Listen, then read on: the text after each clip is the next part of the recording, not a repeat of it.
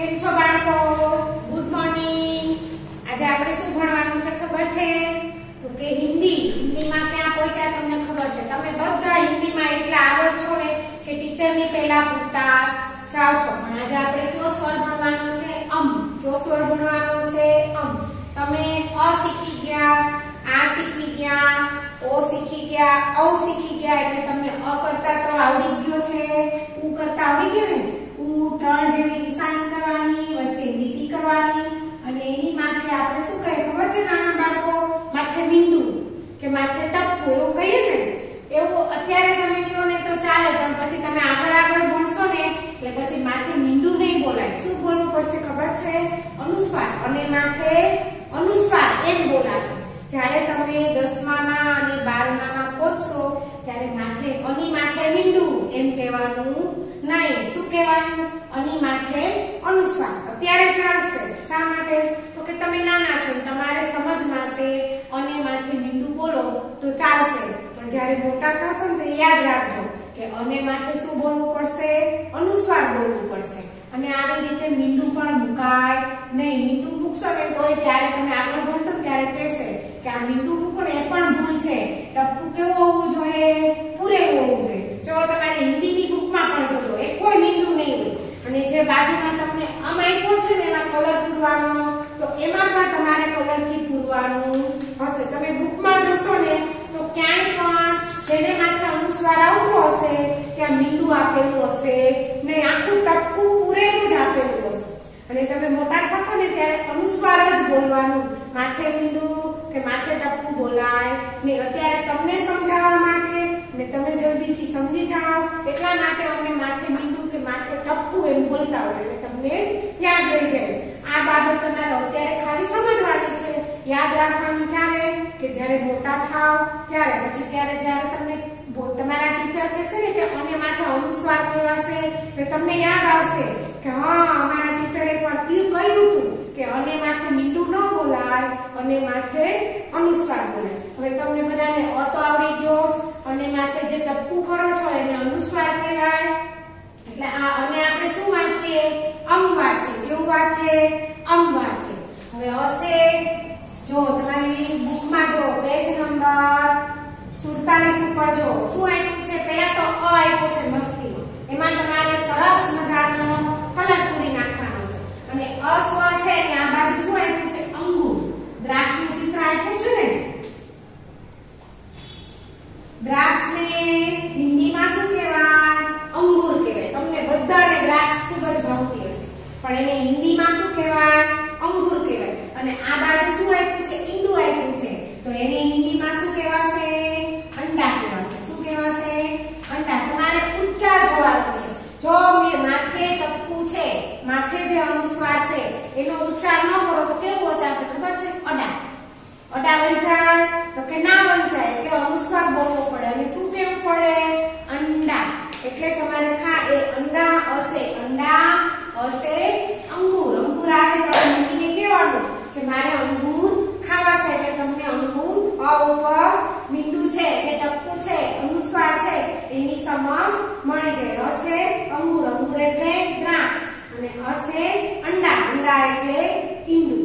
બરાબર. હવે એના પછી જો શું છે? પઢો ઓર લીખો.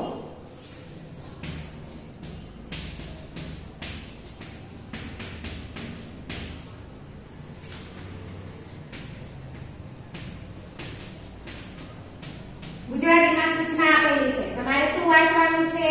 વાંચો અને લખો. મારી સાથે વાંચવાનું છે. હિન્દી પણ વાંચતું જવાનું છે એટલે તમને બધું જ વાંચતા આવડી જાય. જો આપેલું છે. ની બાજુમાં શું આપ્યું છે? તો કે ટપકાવાળા અક્ષર આપેલા છે. જે 3 ખાના આપેલા છે આવા ટપકાવાળા ખાના. એ 6 ખાના આપેલું છે. તમારે ઘૂંટી નાખવાના છે. અને બીજા 6 ખાનામાં આવી રીતે લાઈન આપેલી છે. એમાં આવી રીતે અ કરવાનો, અને માથે અનુસ્વાર, માથે ટપકું કે મીંડું જે તમે બોલતા હો તે એ બ્લુ લાઈનની ઉપર લખવાનું છે. અને આની માથે શું આવવી જોઈએ? લીટી આવવી જોઈએ. ગુજરાતીના અક્ષર કરી અને લીટી કરી દેવાની તો હિન્દી થઈ જાય એવું હોતું નથી. હિન્દીના અક્ષરો ઉપર જ લીટી કરવાની અને હિન્દીના અક્ષરો જ લખવાના. અને માથે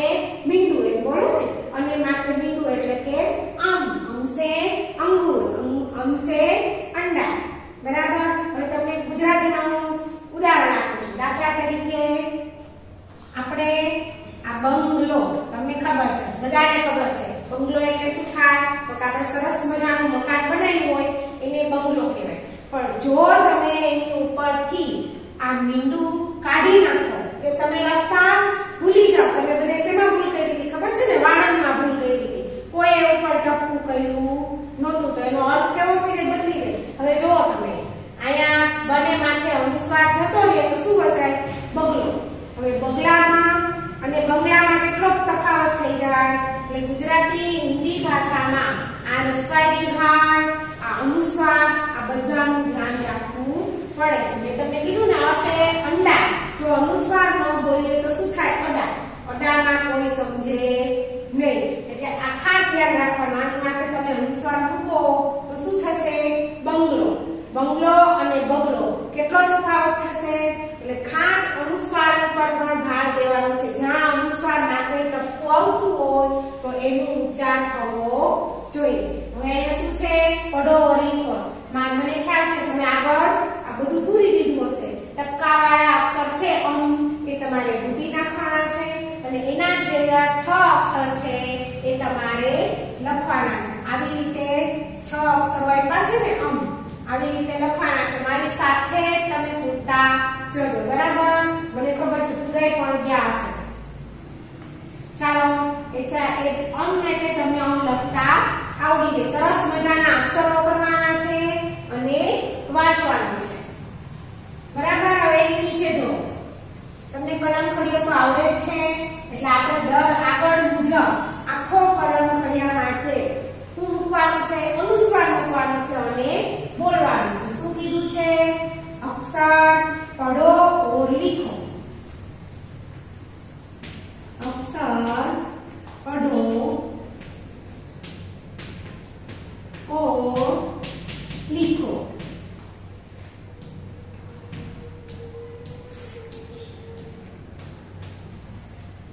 બરાબર? બાજુમાં ગુજરાતી જો અક્ષર વાંચો અને લખો. એની બાજુમાં તમને કાઉન્સ આપ્યું છે. કેવી રીતે કરવાનું? તો કે ક લખ્યો છે, બરાબર? પ્લસ એમાં શું ઉમેરવાનું? તો કે આ ટપકું જે અનુસ્વાર કહેવાય એ અનુસ્વાર ઉમેરવાનું. અને બરાબર શું થશે? તો કે કમ થશે. શું થશે? કમ. એને આપણે માથે બેસાડવાની. એની કિંમત મોટી છે એનાથી અર્થ પણ બદલાઈ જાય. એટલે કને માથે બેસાડી દેવાનું અને શું બોલવાનું? કમ. બરાબર? હવે આવું આપેલું છે. જો તમારે એમાં એક લાઈન આપેલી છે, એની નીચે ટપકાવાળી લાઈન આપી છે, એ તમારે ઘૂંટવાની છે અને બે બ્લુ લાઈન આપેલી છે, એમાં તમારે 2 વખત લખવાની છે. જો કમ, ખમ, ગમ, ઘમ, ચમ, છમ. છ કેવી રીતે કરવાનો? પેલા આવી રીતે કરવાનો, પછી એક લીટો કરવાનો અને પછી ઉપર અંડરલાઈન થવી જોઈએ. આ મીંડું આ તમે જે રાઉન્ડ વાળો છે સીધું અંડરલાઈન ને અડાડવાનું નથી, ત્યાં વચ્ચે લીટો કરવાનો અને પછી અડાડવાનો, બરાબર? છમ, પછી શું આવશે? જમ, જમ, ટમ,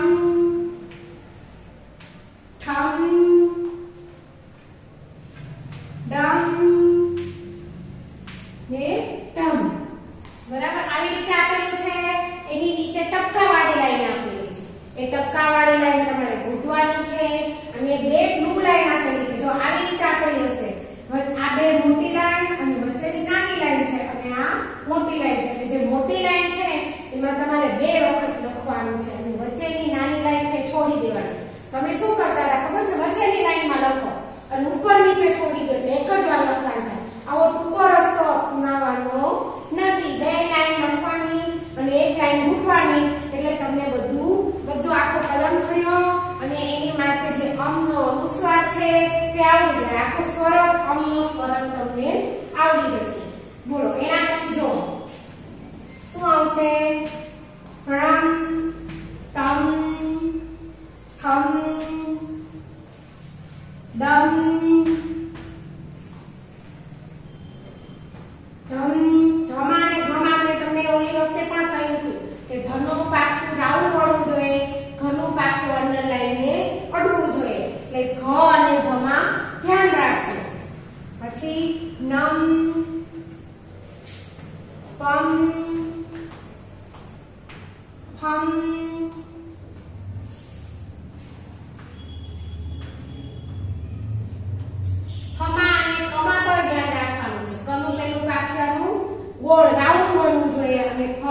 એનું કાઠું અંડરલાઈન ને એટલે કે લીટી ને અડવું જોઈએ. પછી શું આવશે પ પછી? તો કે બમ, હમ, મમ અને યમ. આ બીજી લાઈન છે બરાબર. તમારે નીચે ટપકાવાળી બુટી નાખવાની અને એની નીચે બે લીટી લખવાનું છે. એના પછી ય પછી શું આવશે? તો કે રમ,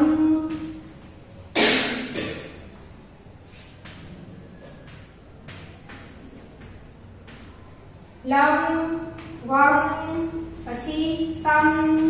આ સ સરગમનો છે, આ સ ષટકોણનો છે અને આ સ સડકનો છે. આ ત્રણેય સનો ઉચ્ચાર અલગ થાય છે અને તમારે એનો ઉચ્ચાર પ્રમાણે સ સરગમનો એટલે તો તે આગળ રાઉન્ડ વાળો હોય એ સરગમનો જ આવવો જોઈએ. ષટકોણ એટલે તો કે પ જેવો કરવાનો, વચ્ચે લીટો કરવાનો એ ષટકોણનો સ.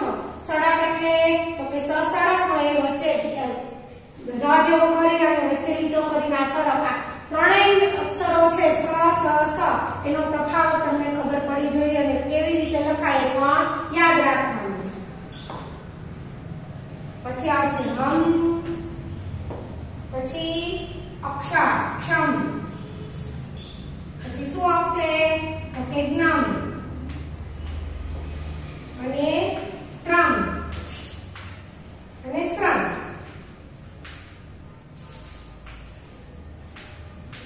બરાબર. આખે આખો તમને કલમ, હિન્દીનો કલમ આવી ગયો છે. એ તમારે એક લાઈન ટપકાવાળી ઘૂંટવાની અને નીચે બે લાઈન લખવાની છે. બધાએ આ પેજ મારી સાથે જ પૂરું કરી દેવાનું છે. તમે બધા સ્પીડી છો. ઘણા બધાને તો પૂરું થઈ ગયું પણ હશે અને જેને બાકી હોય તે મારી સાથે પૂરું કરી દે.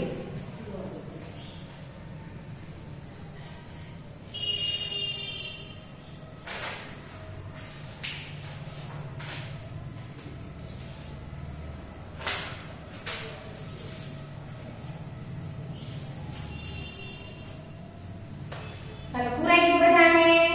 હવે એના પછી જો પેજ નંબર 48 ઉપર આવી જાઓ. છે એના જેવા શબ્દો, અનુસ્વાર આપેલા શબ્દો છે એવા આપણે લખવાના છે, ઘૂંટવાના છે.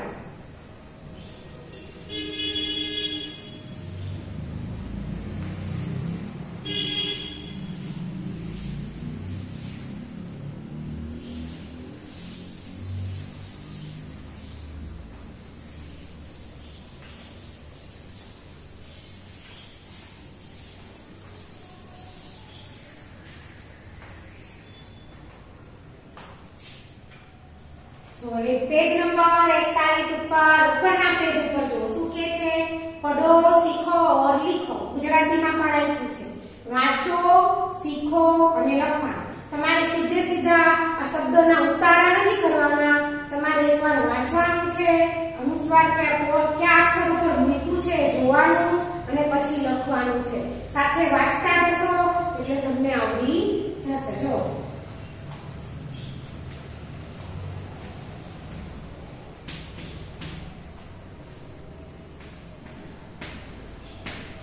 पढ़ो, सीखो और लिखो.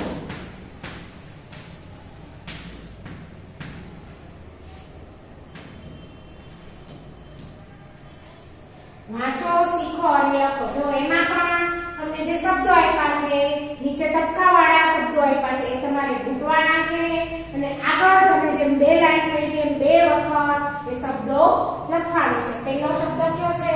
તો કે અંબા. અને માથે અનુસ્વાર અંબા. બરાબર. હવે નીચે જે અંબા આપેલું છે ટપકા હવે ઘૂંટવાનું અને બે આવી રીતે બ્લુ લાઈન આપી છે એમાં અંબા આમ લખવાનું. બરાબર. આ રીતે તમારે લખતું જવાનું છે. અંબા. અંબા એટલે તમને ખબર છે માતાજીનું નામ પણ છે અને કોઈ વ્યક્તિનું, કોઈ સ્ત્રીનું નામ પણ હોઈ શકે. પછી બીજો શબ્દ છે મંદિર. તમને મંદિર એટલે ખબર છે બરાબર. મારી સાથે ઘૂંટતું જવાનું અને લખતું જવાનું. એના પછી શું છે? હંસ. હંસ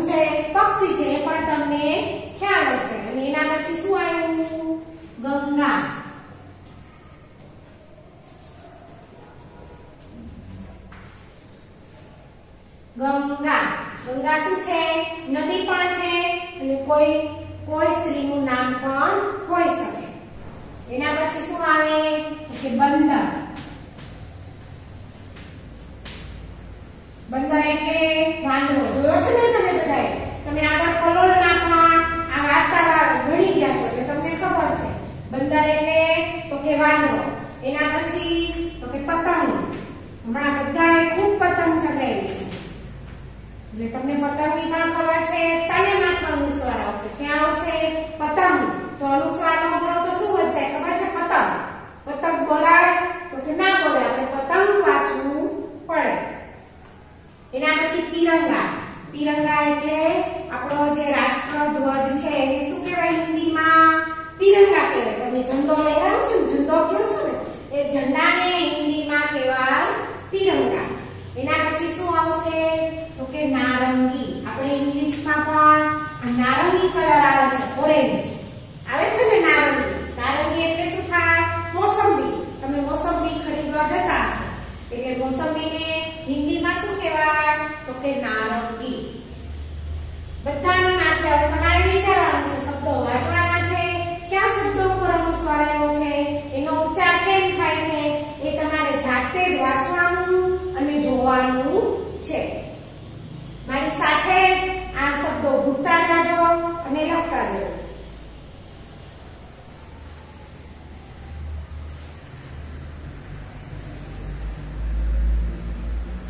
થઈ ગયું? ચાલો એના પછી જો શું આપેલું છે. એના પછીનું સૂચના વાંચો. શું આપ્યું છે ખબર છે? તમે બધા આગળ આપણે બધા સ્થળોમાં આ જ રીતે આવ્યું છે કે તમને બધાને ખબર છે. અમ સે શુरू होने वाले शब्दों को खरा करो. એટલે અમ આખું જો આવી રીતે ચિત્ર આપેલું છે. વચ્ચે શું આપ્યું છે? અમ. હવે અમથી શરૂઆત થતી હોય એવા શબ્દો ઉપર જ આપણે ખરાની નિશાની કરવાની છે. તમે આગળ પણ કહી છે બધા જ સ્વરોમાં, એવી રીતે અમમાં પણ કરવાની છે. બરાબર? હવે જો શું આવે અહીંયા? શું લખ્યું છે? અંશ. આ તમને બધાને આવડે છે અને મારી પહેલા બધા જાતે કરવા માંડ્યા છો. કરો છો ને? મંડી. મંડી એટલે શું થાય ખબર? આપણી જે શાકભાજીની માર્કેટ હોય ને એ સબ્જી મંડી કહેવાય, એટલે મંડી કહેવાય. આપણે માર્કેટ ભરાય, તમે મમ્મી સાથે જતા હશો, શાક માર્કેટ હોય એને શું કહેવાય હિન્દીમાં? મંડી કહેવાય. પછી શું છે? ચંદા.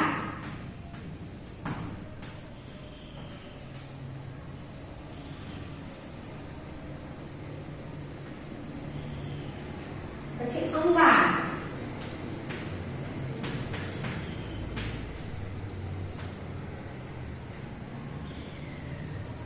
કંધા.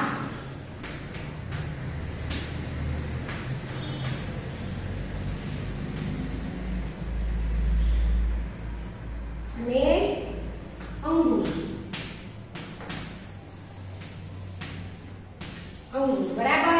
આવું આપેલું છે. તમને કીધું છે કે અમથી શરૂ થતા હોય એ શબ્દો ઉપર જ ખરાની નિશાની કરવાની. તો કયા શબ્દો છે તો કે અંશ. એટલે અહીંયા ખરાની નિશાની આવશે. બીજું શું છે?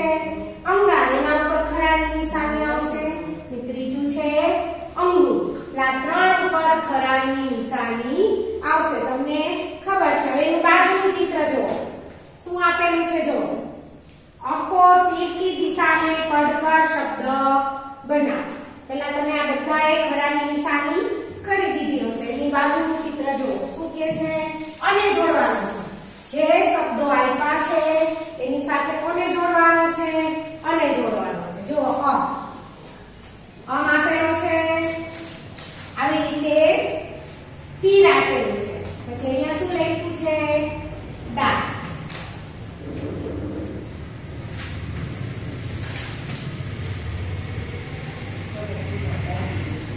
બ.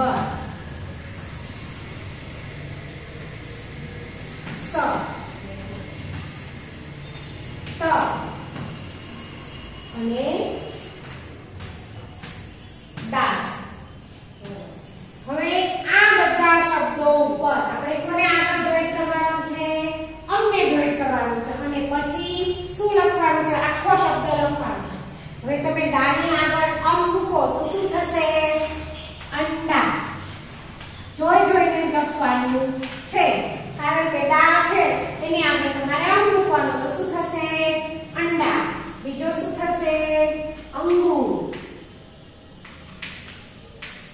અંગુર એટલે ત્રાંસ. પછી અંબર, બર આપ્યું છે એની આગળ અંગ મૂકવાનો. શું થશે? અંબર. અંબર એટલે શું થાય ખબર છે? આકાશને આપણે શું કહીએ? હિન્દીમાં એને અંબર કહેવાય. પછી શું છે? અસા આપેલો છે એની આગળ આપણે અંગ મૂકવાનો છે તો શું થશે? અંશ. અંશ એટલે એક ભાગ. કોઈ છોકરાનું નામ પણ હોઈ શકે. આપણો અંશ, આપણે આપણા શરીરના પણ કોઈ હાથ હોય તો એ શું કહેવાય? તો કે આપણા શરીરનો એક અંશ છે. એવી રીતે અંશ એટલે ભાગ થાય. એના પછી જો ત આપેલો છે એની આગળ શું મૂકશું? અંત મૂકશું તો શું થશે? અંત. અંત એટલે આપણને ખબર છે કે જે છેલ્લું હોય એને શું કહેવાય? અંત કહેવાય. પછી દાજ આપેલું છે એની આગળ આપણે અંત મૂકશું તો શું થશે? અંદાજ.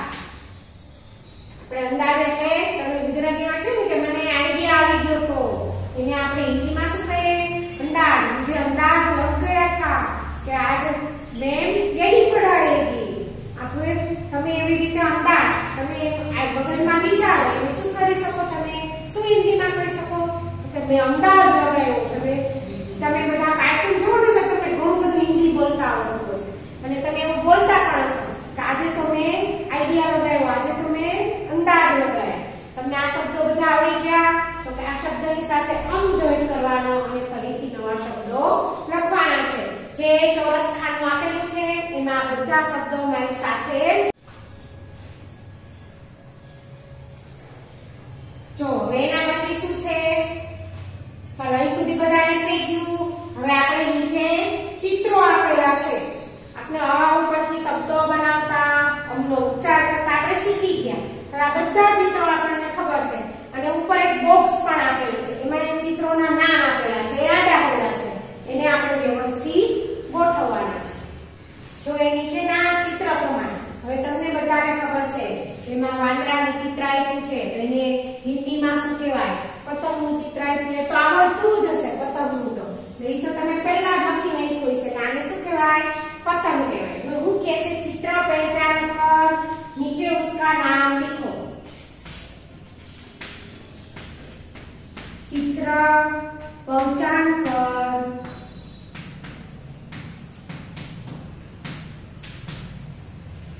नीचे उसका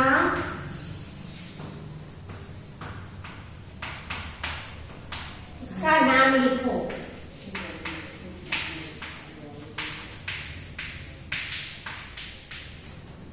જો હવે ઇન્ટ બોક્સ આપ્યું છે એટલે કૌંસમાં તમને ચાર શબ્દો આપેલા છે. પતંગ, ઝંડા, બંદર, નારંગી. આપેલું છે. હવે પેલું ચિત્ર જો તમને બધાને ખબર છે શેનું છે? ઝંડા. એને તિરંગા પણ કહેવાય અને ઝંડા પણ કહેવાય. એટલે પહેલા ખાનામાં શું લખશો? આ બ્લુ લાઈનની અંદર વ્યવસ્થિત ઝંડા લખવાનો છે અને સારા અક્ષરે એ લાઈનની ઉપર અનુસ્વાર થવું જોઈએ. ઝંડા. પછી બીજું ચિત્ર તો તમને બધાને ખબર છે શેનું આપેલું છે? પતંગનું. અહીંયા પતંગ પહેલા આપ્યું છે. આપણે બીજું ચિત્ર પતંગનું છે તો શું આવશે? પતંગ. આવી રીતે બ્લુ લાઈનમાં વ્યવસ્થિત સારા અક્ષરે લખવાનું. જો મેં કીધું ને નારંગી. ત્રીજું શેનું છે? મોસંબીનું ચિત્ર આપ્યું છે ને એને શું કહેવાશે હિન્દીમાં? તો કે નારંગી કહેવાશે.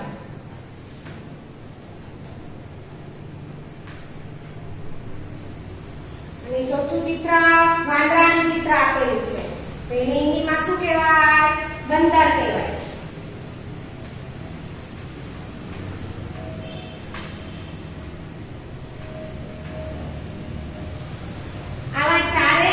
નીચે તમારે શબ્દો લખી નાખવાના છે. ખાસ તમારે અંગ સ્વર શીખી જવાનો, એના ઉપરથી આવતા શબ્દો શીખી જવાના, અની સાથે અ સાથે જોડીને કયા શબ્દો બને છે એ વાંચવાનું, એ પણ શીખવાનું.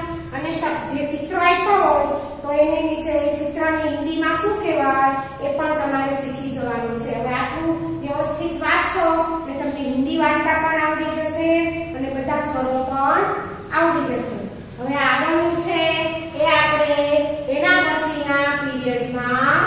ચોઈસ